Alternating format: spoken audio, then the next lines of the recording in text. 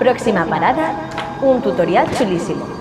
Enlace con vuestra presentadora favorita. Bueno, ya nos acercamos a la parada, así que podemos aprender a jugar a Get On Board, París y Roma.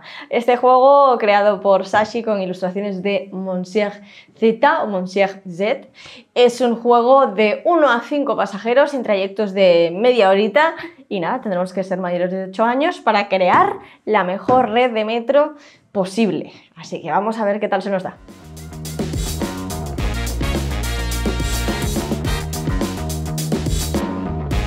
Bueno, hemos sacado ya todos los componentes y veamos un poquito cómo se reparten entre los jugadores y cómo vamos a montar el tablero. Entonces tenemos este tablero que en mi caso yo lo he puesto por la parte de Roma. Por aquí detrás tenéis... ¡Ay, que no quiero cargar!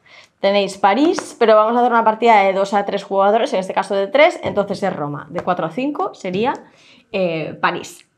Vale, pues aquí lo tenemos. Vamos a elegir un color que nos guste. Yo me he pillado este turquesa. Bueno, va todo de azul, ¿no? Ya vemos. Y tenemos aquí a Paquita y a Juanita que tienen el amarillo y esta especie de rosa salmón.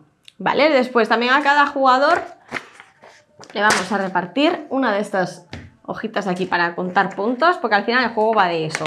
Tenemos que construir esta línea de metro de la mejor forma posible, de manera que nos dé pues más puntos. Veremos que todos son iguales, excepto por esta zona de aquí arriba, que si os fijáis hay como una especie de patrones, ¿veis? Estos de aquí abajo, y estos sí que serán diferentes, diferentes en cada jugador. Entonces nada, vamos a repartir las hojas, el resto de hojas pueden quedar fuera. Ya veis que en estas fichitas de colores tenemos de dos tipos diferentes.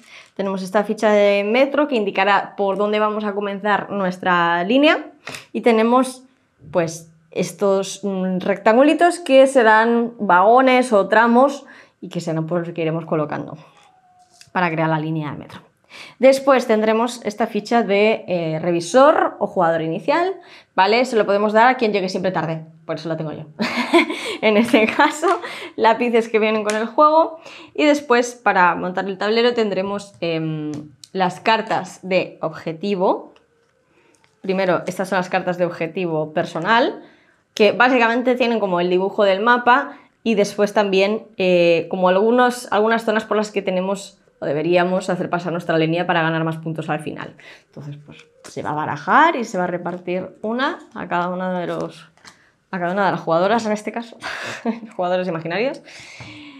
¿Vale? Y después tenemos los... estos son las de París, objetivo personal de París. Y tendremos aquí los objetivos comunes, que son cartas que tienen por los dos lados. Por un lado los objetivos amarillos y por el otro lado los objetivos azules. Comenzaremos poniendo dos cartas de objetivo amarillo, bueno, de forma aleatoria, voy a poner estas dos primeras, en este lado, en estos huequitos de aquí, en el huequito 1 y 2, ¿vale? Y todo lo que vayamos dejando ya fuera, pues lo vamos apartando. Por ejemplo, estas cartas de aquí. Después tenemos los tickets, que la verdad es que son súper chulos.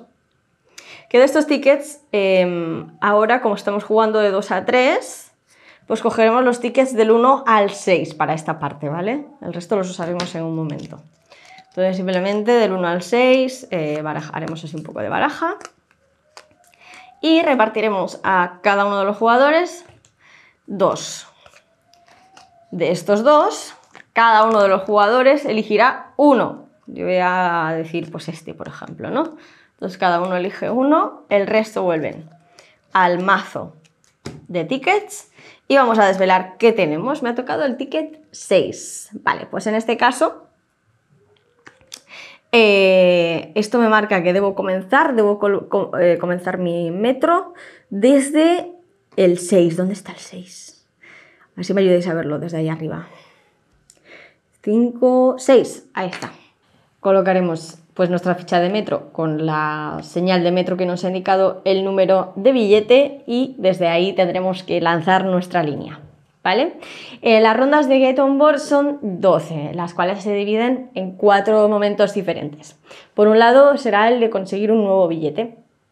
Tendremos también el trazado de líneas, por las propias líneas que nos van a dar puntos, el comprobante, o la comprobación o el comprobado de objetivos comunes y finalmente el cambio de revisor, o sea, el cambio del jugador inicial.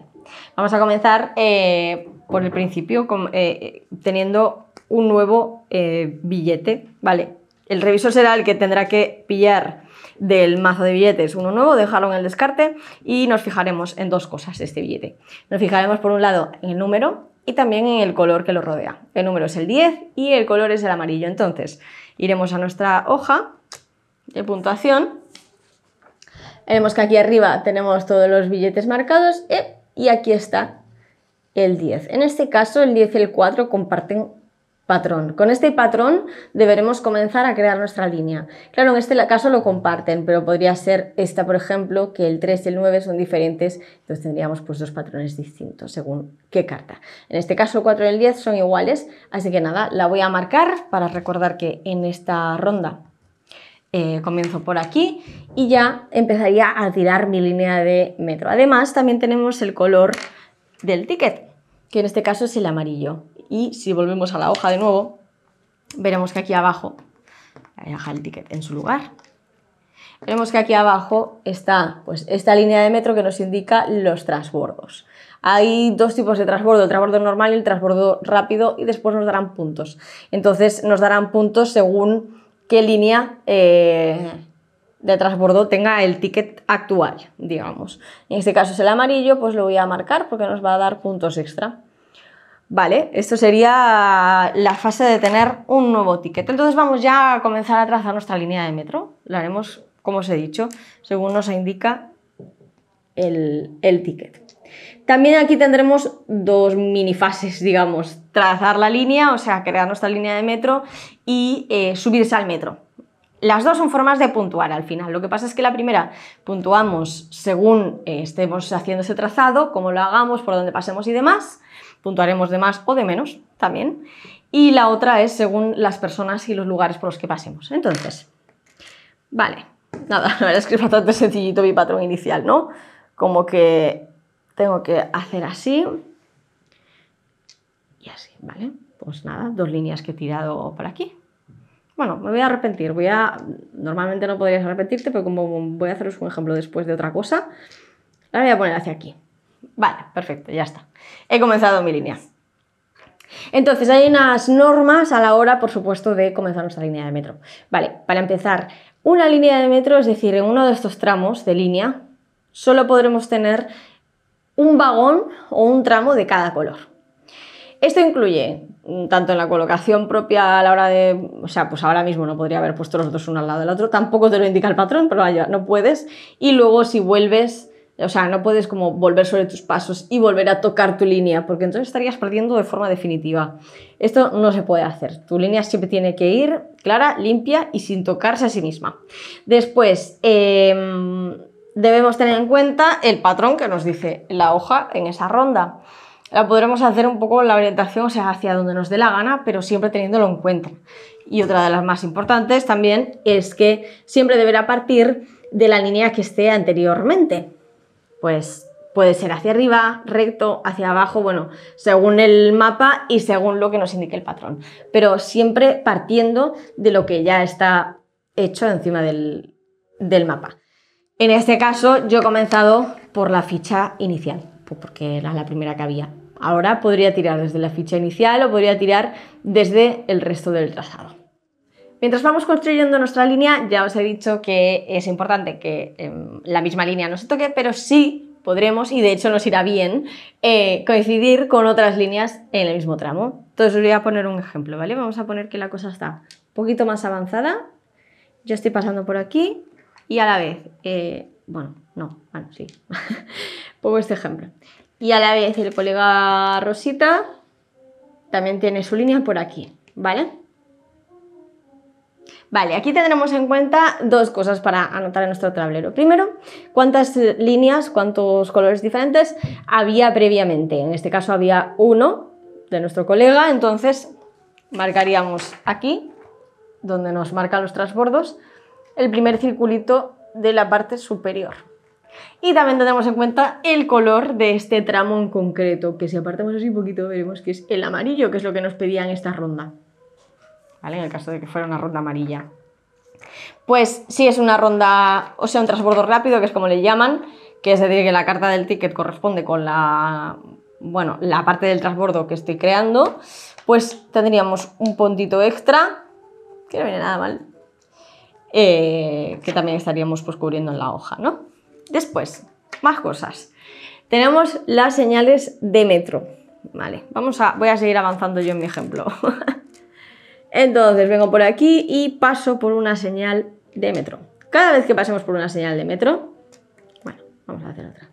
Cada vez que pasemos por una señal de metro, como esta de aquí, iremos de nuevo a nuestra hojita fiel y en esta zona de metro, lo voy a hacer en la mesa porque me es un poco complicado, vamos a hacer un circulito. Vosotros podéis hacer un círculo bien, ¿no? Sin que parezca que le está dando un telele al círculo. Pero efectivamente, a cada una de estas zonas de metro, o cada una de estas salidas de metro, digamos, le haremos un circulito según pasemos por ellas, una por ronda normalmente. También lo que nos pueden aportar es que si de repente queremos añadir un tramo más y justo acabamos de pasar por una de estas paradas de metro, pues la tacharíamos y podríamos añadir un tramo más a esto que estamos construyendo. Pero teniendo en cuenta que al final de la partida todas las salidas de metro que tengamos con un circulito y que no estén tachadas nos darán 2 puntos. Así que, bueno, a lo mejor sale a cuenta no arriesgarse poniendo un tramito de más para tener más puntos al final de la partida. Estas son cosas que vosotros iréis viendo.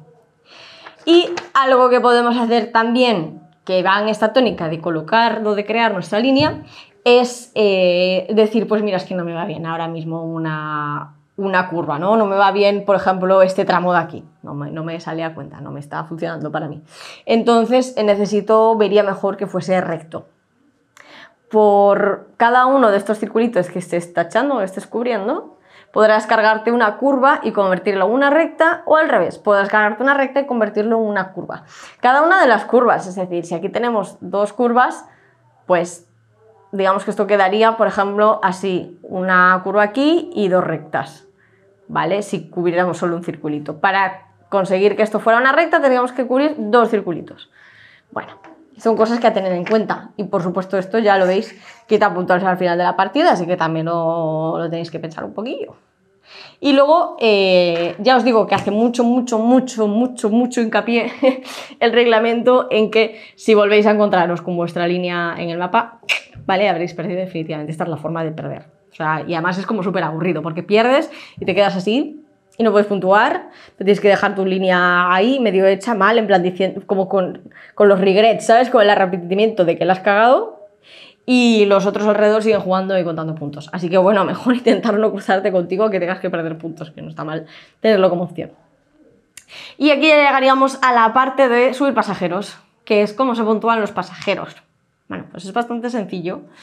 De nuevo vamos a nuestra hoja fiel y, por ejemplo, las abuelitas son muy fáciles de puntuar. Tú te encuentras con una abuelita, la pillas por tu trayecto. De hecho, mira, yo aquí he pillado 2 abuelitas en mi trayecto, ¿vale? Si fuera este. Entonces, lo que haría sería marcar las abuelitas. Pues he cogido 1 y 2. Estos son puntos que me van a dar al final de la partida. Simplemente sumaremos los puntos. Luego tenemos a las estudiantes. Aquí, vamos, súper contentas con sus birretes. A los estudiantes les interesa el tema cultural, ¿vale? Entonces, tenemos que contar al final de la partida cuántas estudiantes hemos recogido y por cuántos cines hemos pasado. Y esto lo multiplicaremos. Multiplicaremos estudiantes por cines. Ya está. El resultado serán los puntos que nos den, que notaremos en este cuadradito de aquí. Todos tienen su cuadradito para que tú te puedas apuntar los puntos. Después, estos son un poco más enrevesados, también son divertidos, pero bueno, que son los ligones. Los ligones puntúan de una manera peculiar. Si se llaman ligones, ¿vale? Lo pone el reglamento, no lo digo yo. Es que tienen corazoncitos, además. Bueno, están a su rollo. Los ligones, el objetivo es llevar cuantos más posibles a los restaurantes, ¿vale? Que es este edificio de aquí. Y suman más si van en pareja. Lo que importa de los ligones, porque veréis que tienen como varias caras, varios looks, lo que importa realmente es el fondo. Hay rosita claro y como un rosita oscuro, como un violeta, ¿vale? Las parejas mola que sea cuenta puntos y son de los dos, con fondito rosa claro y fondito rosa oscuro. Luego, siempre comenzaremos a puntuarlos desde la parte superior izquierda, O sea, por ejemplo, si lo primero que me encontrase fuese un ligón con el fondo rosa clarito, pues el primero que puntuaría sería este de aquí y lo marcaría, ¿vale? Luego, aquí os indica la tabla que un ligón son 2 puntos, 2 ligones son 6 puntos y ya pues también os lo marca como la posición de donde están colocados, ¿no? Entonces, en este caso yo tengo aquí mi línea, tengo aquí pues una ligona con el fondo oscuro y aquí otra ligona con el fondo claro. Bueno, pues haría la pareja, continuaría mi línea y demás y se cerraría esta fila de aquí al llegar a un restaurante. Puede ser que la cubra completa y en cuyo caso pues simplemente la cubro y pasaría a la siguiente después, o puede ser que llegue al restaurante antes de haberla podido cubrir completa. De ser este caso, tacharía los ligones que no me haya encontrado y pasaría a la siguiente para continuar puntuando ligones. Ya veis, en este caso nos llevaríamos 6 puntos. Lo que pasa es que los ligones, o sea, las filas que no estamos puntuando nos dan puntos de menos, pero bueno, esto lo tenéis claro en el reglamento, así que lo podéis consultar allí. Y luego los ligones, los turistas puntúan de forma muy similar. También quieren ir a sus monumentos de turno, entonces también comenzaremos a puntuarles desde la fila superior izquierda. Cuantos más llevemos mejor, claramente. Entonces imaginaos que, no sé, consigo todos los turistas antes de llegar a uno de los monumentos, pues tendría 14 puntos, ya me lo anotaré aquí que tengo 14 y podríamos continuar. También, como con los ligones, también se nos pueden quitar puntos por filas no resueltas, así que bueno, hay que tener ojo con esto. Ya casi para ir acabando tenemos los objetivos comunes, que los pueden resolver pues un jugador o varios en la misma ronda. Los objetivos comunes son estos que tenemos aquí. Si los tenemos por el lado amarillo, pues todos los jugadores que lo resuelvan en esa ronda tendrán 10 puntos. ¿Vale? Y aquí marcaríamos pues que tenemos 10 puntos, por ejemplo. Lo hemos resuelto. Vale. Una vez resuelto el amarillo, lo giraremos por la parte de azul y si en la misma ronda o si en esa ronda una persona o varias resuelven el objetivo azul, tendrán que marcar 6 puntos. Ya no podremos ganar 10 puntos, no more. Y luego, al final, cuando ya se hayan resuelto todos los objetivos, pues simplemente pondremos aquí el total de los puntos.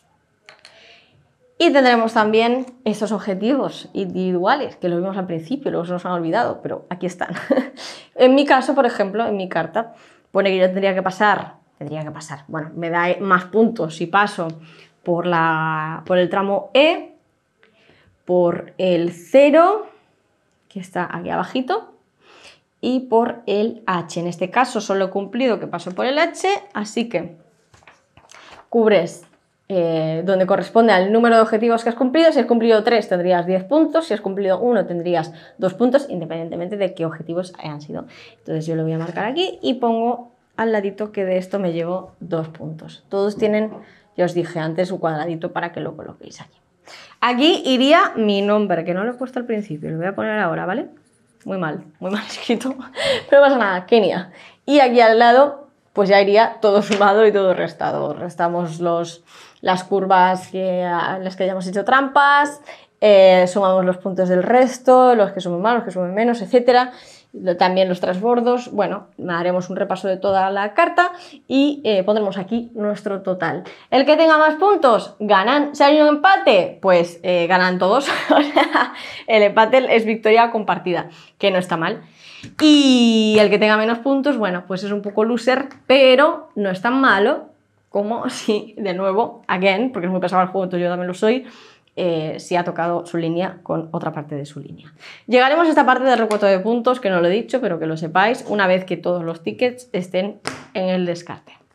Y eso es Get On Board, París y Roma. ¿Qué os ha parecido? Porque también tenemos el Get On Board, que no es París y Roma. La verdad es que este es bastante... Los dos son muy bonitos de estética, son del mismo ilustrador, pero bueno, este tiene como los dos escenarios, son ciudades como muy icónicas, no sé. ¿Qué os ha parecido? Decidme en los comentarios, decidme también si os mola este tipo de jueguitos de básicamente tirar a hacer puntos. Yo con esto ya me despido y nos vemos en el próximo tutorial.